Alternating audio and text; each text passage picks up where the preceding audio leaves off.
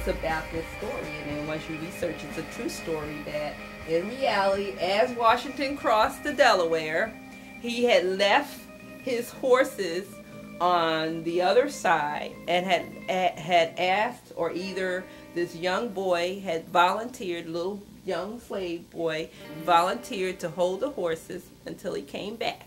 By the time Washington got back, the little boy was still holding these horses' straps and had froze to death.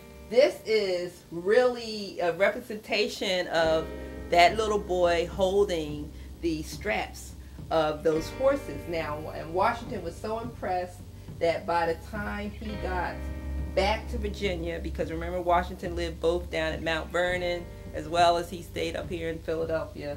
So by the time he got back to Virginia, he, wrote something up, and he just wrote something to designate how impressed he was about this little young boy who had lost his life.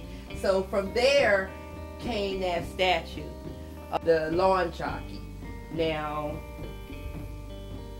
the slaves then decided to use the statue, because you would then start seeing these statues even back during that time starting it to appear. So the slaves actually used the statue as well to give Underground Railroad signals. If it had a green ribbon tied to the arms of the statue, that would indicate safety. A red ribbon said keep going, this is not a safe place, So there was like all kinds of things that we had to use, during slavery on the Underground Railroad.